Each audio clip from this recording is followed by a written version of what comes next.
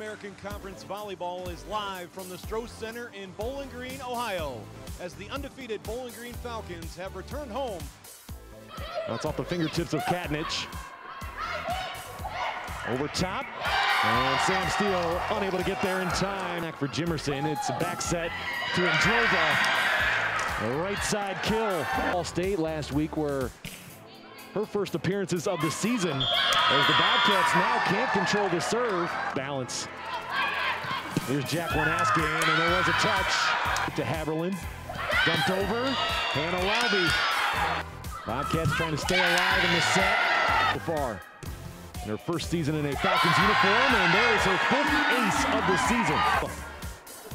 To the middle, there's Lupke. The Doma is blocked. Bowling Green was ready. That time on the block. He has been taking advantage of her time on the floor. There's Lupke again. Haberlin. Askin into the back row for the win. 25-22, the Falcons remain perfect on the season, defeating Ohio in 4 sets tonight.